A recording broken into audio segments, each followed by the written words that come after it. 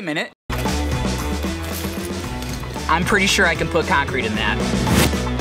All right, so what I'm thinking for this project is we can make some sort of a concrete curb or concrete borders out of this for some flower beds or something.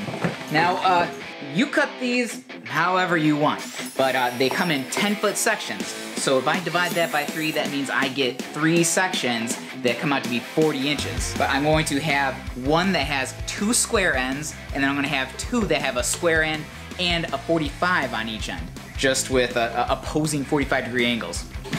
These lips, get rid of them. We don't need them.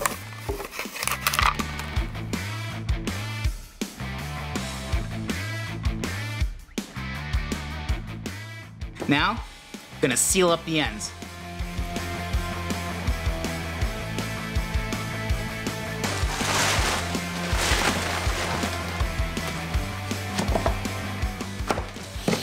All right, let's lube it. Let's mix it. 5 quarts of water.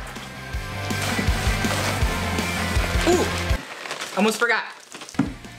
Let's color it.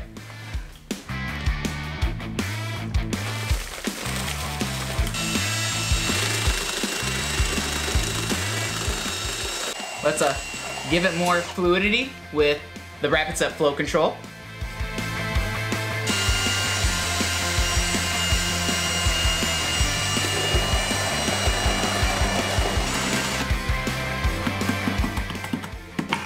And let's pour it.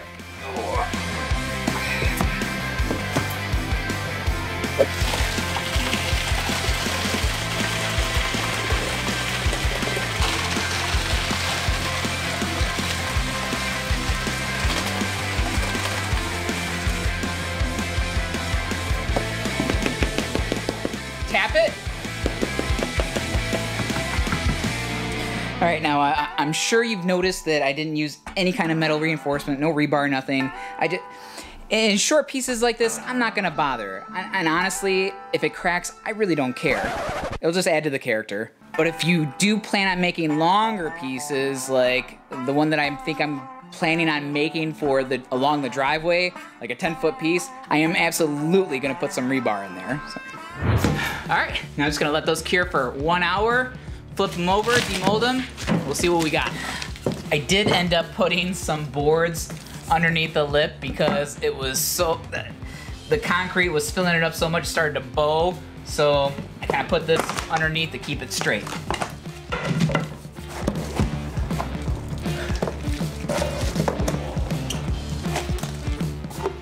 Oh yeah, nice.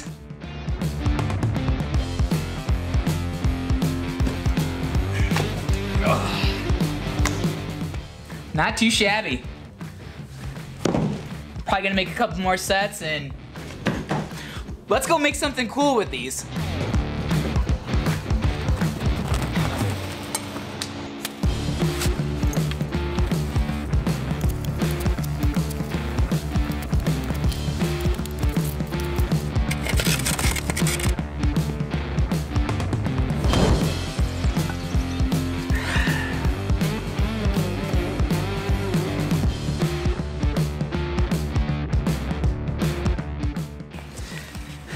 Cutting these, super easy too, with a cheap mason blade.